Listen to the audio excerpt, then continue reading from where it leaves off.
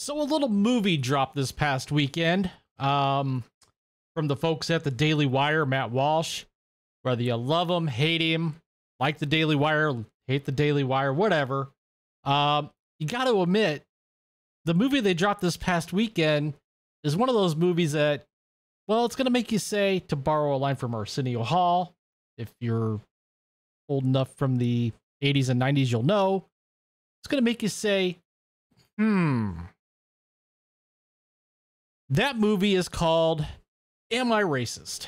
Now, full disclosure, I haven't seen the movie yet. It's one that I would like to go see. Along with Beetlejuice. I haven't seen it yet either.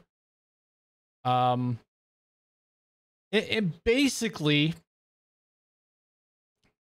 what the movie is about, it's about Matt Walsh going in disguise, and he's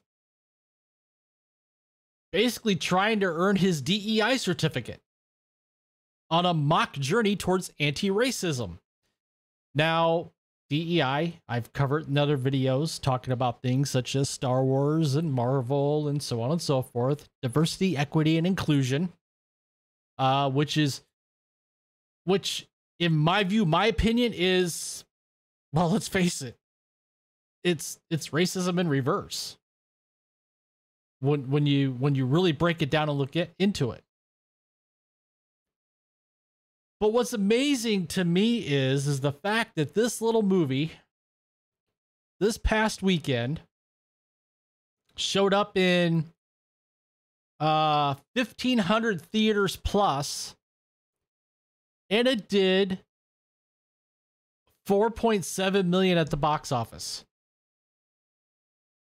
For a little mockumentary. Now, what's interesting is this movie was released on the 50th anniversary of Blazing Saddles.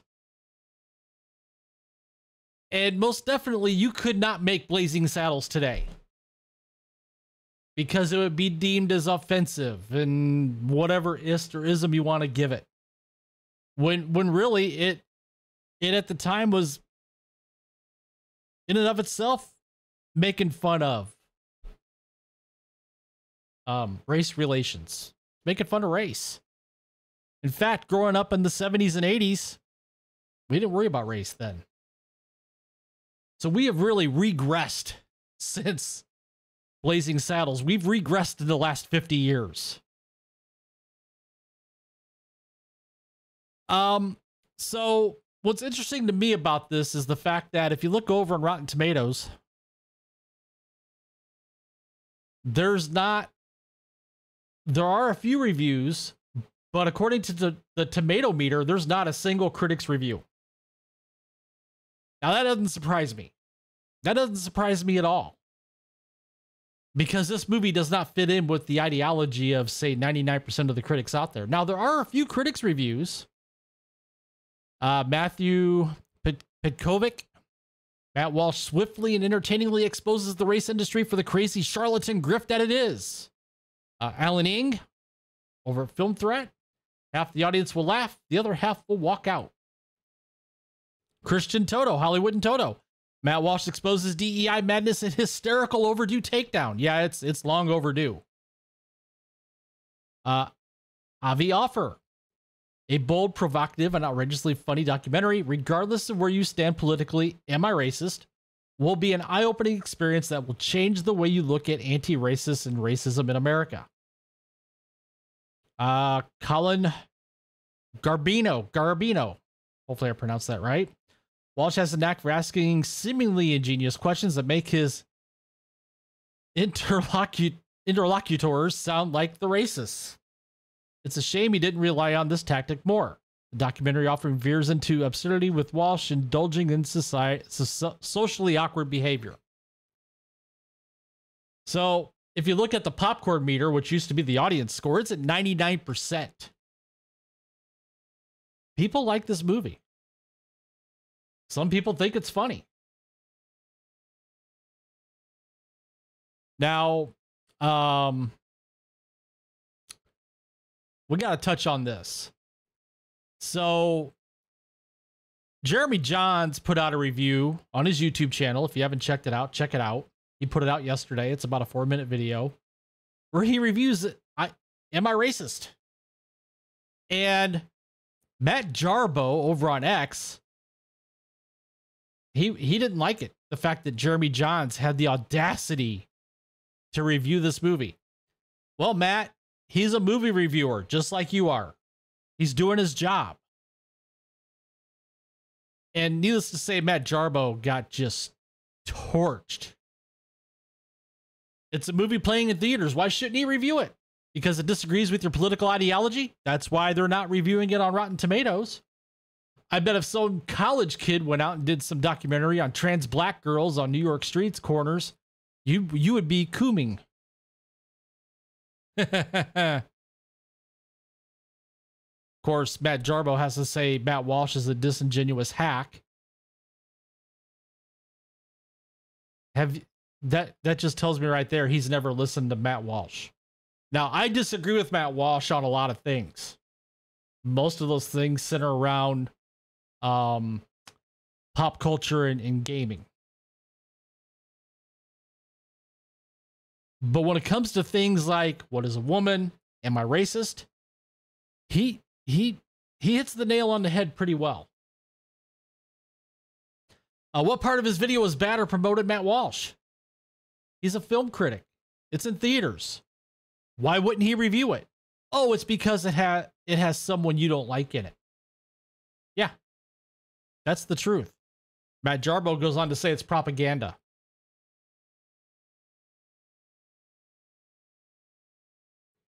In hyperbolic trash.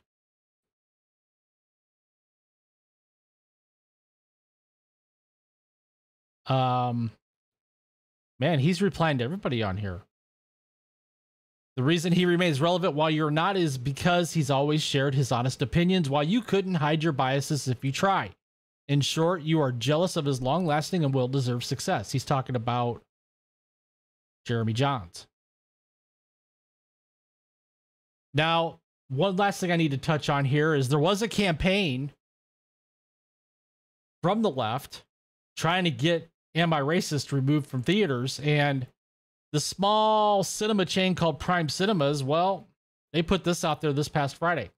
Due to the strong reactions from our community for and against the film and concerns for the well-being of our staff, we will not be playing the film Am I Racist as originally intended. Please know that it was not our intention to cause such division by playing this film.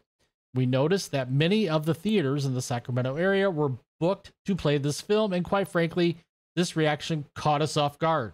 The safety of our staff is our #1 priority.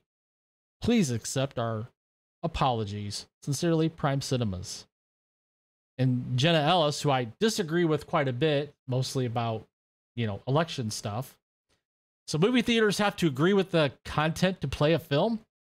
Interesting. I guess this means Prime Cinemas endorses a lot of bad things in society today. I'll put it that way. How is the safety of their staff jeopardized by showing this movie in their theaters? It's not. It's an excuse. It's an excuse to not show it. You could also take Elon Musk up on his offer to show it on X for maximum reach. The tolerant left strikes again. But once again, Republicans are the fascists. Yep, that's right. The censorship by the far left knows no bounds. If they don't like something, then nobody gets to watch it. This is a quote from George Orwell. The further a society drifts from truth, the more it will hate those who speak it. What is odd is people will say your film is the problem, not the people who organize to intimidate and shut down those who want to show it or watch it. When are people going to realize the radical left is the problem? Yeah.